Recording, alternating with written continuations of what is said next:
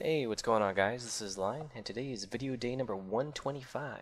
And for today's video, we're going to be doing some bone tool rigging. So it's this tool over here for the M key. And real quickly, I'm just going to go over creating a character. So we have our layer down here, layer 1, and using the brush tool with the letter B, as you can see, highlighted, hope it shows up with the mouse over, B. So I'm going to go and create a character. So let's say it's like a fly or something. That's a really awful looking fly, but okay, I did it. And let's give it some green eyes.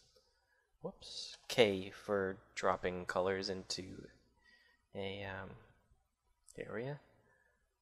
And boom. And so then with the V key, we'll select all of this, hit F8, and name this whatever you want. In this case, I'm going to name it Flyhead. Okay. And then, of course, we need some fly wings, so let's eyedropper tool, grab that color there, use our brush, and make a wing over here.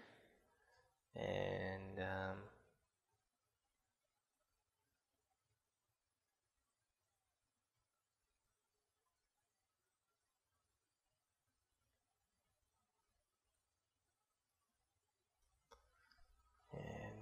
oh, we should also fill that with like a certain color too. Alright, so we'll do a little blue. Alrighty. Bloop, bloop, bloop. And name it wing. And we'll bring that to the back. So the hotkey to bring something to the back is Control and then down arrow. You can bring it forward with Control up. So Control down goes to the back. And we'll Control C and then Control Shift V to paste in place, and it pastes on top. I totally forget what it is to flip the graphic, not timeline. Modify, transform, flip horizontal. Alright, and then Control back, Control down I mean. Alright, so now we've got three objects, our three movie clips. And so now we're going to take the bone tool. You can hit B or you can click on in the toolbar. And all you have to do is click on the place where you're going to be connecting your bone items. And bloop, there we go. Actually, I wonder if I could adjust that. I'm going to send this one to the back, actually. Probably make it a little easier for me to see my wings. So bone tool, and then, whoops, that didn't work. M. So M and connect, and click and drag. Oh, silly goose. Gotta bring this one to the front. Come on.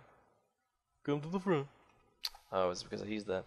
Once you use the armature, apparently it goes to the back. That's slightly annoying. Alright. So we'll do it for this one, and the other one moves to the back. So let's see what we can do. Let's make this partially transparent so we can see behind it.